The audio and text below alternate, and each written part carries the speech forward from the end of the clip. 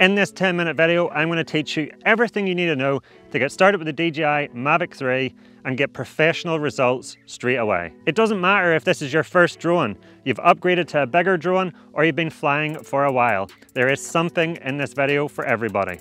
Alright, there's no time to lose, let's jump right in. In this video, I'm going to take you through what's in the box with a quick overview, the initial setup, the app, including what every icon means, your first flight, the camera settings, and each one of the flight modes. Each section will be short and concise, teaching you the absolute essentials. So what's in the box? In this case, it's the Firmware combo I'm taking a look at.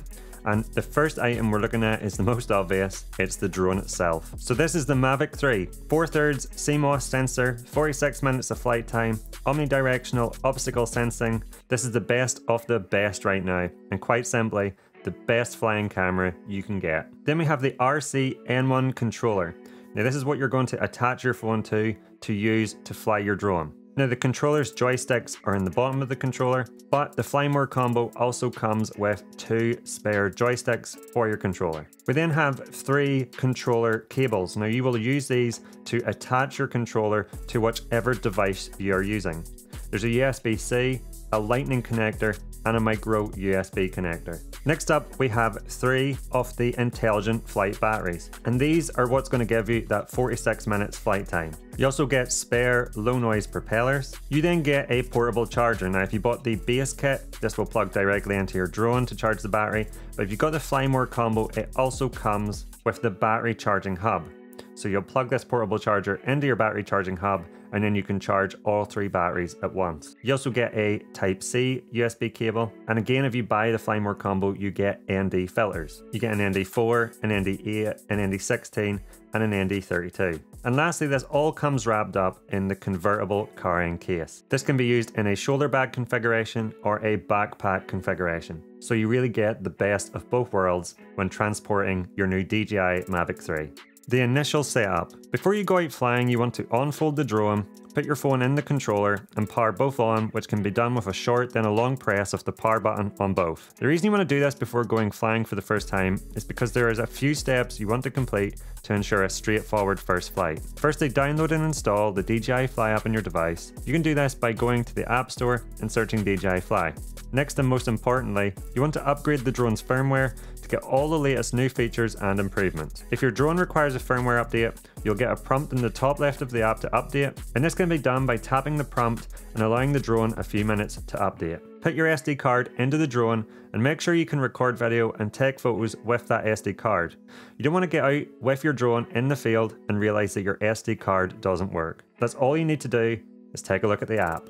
Now the first thing you'll see on the top left of the app is the flight mode, and if you change between normal, cine and sport mode, this is where you'll see that update reflected. Next to that you have your drone status, and this will tell you if you're okay to fly or if something needs attention, like restricted airspace, maybe your drone needs calibrated the compass or the IMU, or wind warnings, etc. If you tap on this, you can adjust the return to home altitude, max flight distance, and your max altitude. Then we have a battery indicator, and this will tell you the percentage of your battery left, and if you click it, you'll see how long before automatic return to home kicks in, forced landing, and then how long until the battery is depleted. Next to the percentage, you will also have the time until the battery is depleted displayed, and so you'll know exactly how long you have left to fly. Then you have the RC signal strength. This will change if you fly behind objects such as trees. You also have a status indicator for the vision sensors, and then you have a GPS strength indicator telling you how many satellites you're connected to. Now you want to make sure the GPS signal is good and it's locked before you go flying so that return to home will work should you need it to.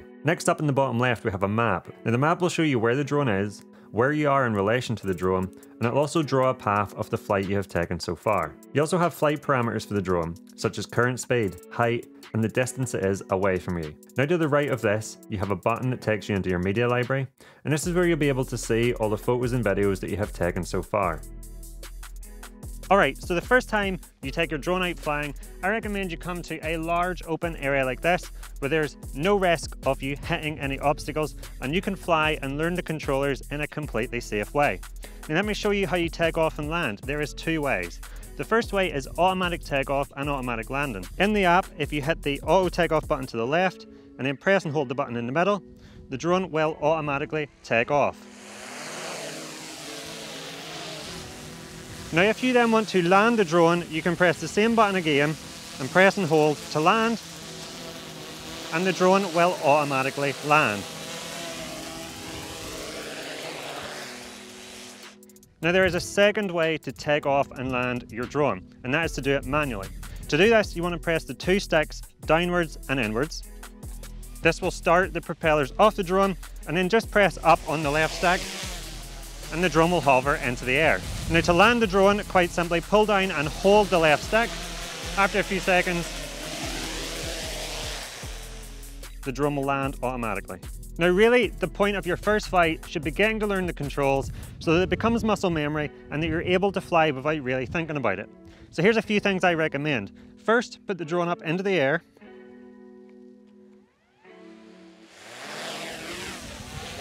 Let it hover a few seconds just to make sure everything's okay before you go off flying into the air. Then put it up into the air. I recommend keeping it in cine mode, as this is the slowest mode and is perfect for beginners. And then I recommend you practice a few maneuvers.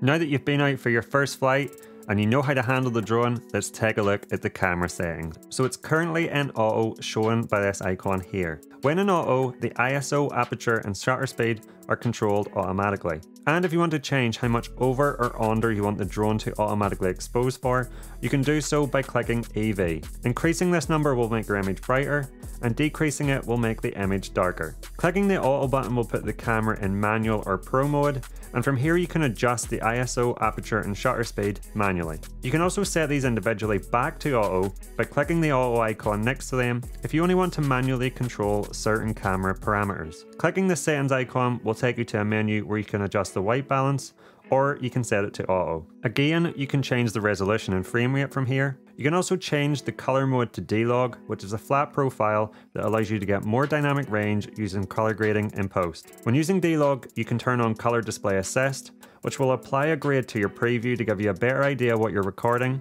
but it will still store that flat profile video to your SD card. You can also change coding format, file format and video bitrate. If you change from video to photo mode by pressing this button on your controller, the options remain largely the same. The only difference is by clicking the camera settings again, you can choose to store your images in JPEG, RAW or RAW and JPEG. But the auto exposure, manual exposure, ISO shutter and aperture settings remain the same. Flight modes. Looking at flight modes, and the first is photo mode. When in this mode, hitting the record button on the controller or this button in the app will take a single photo. You also have auto exposure bracketing, which will take 3 photos at different exposures, which can merge together for more dynamic range in post, burst photos and time shots. Looking at video mode, we have our normal video mode, but we also have a slow motion video mode on the Mavic 3.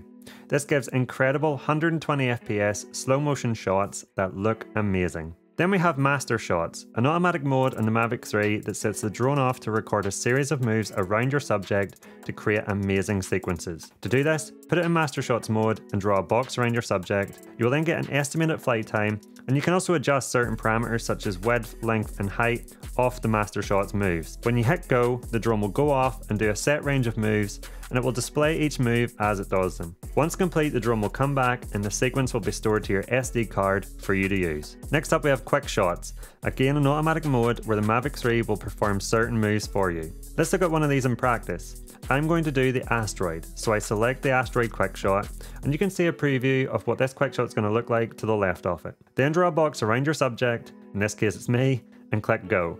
The drone will now perform the quick shot.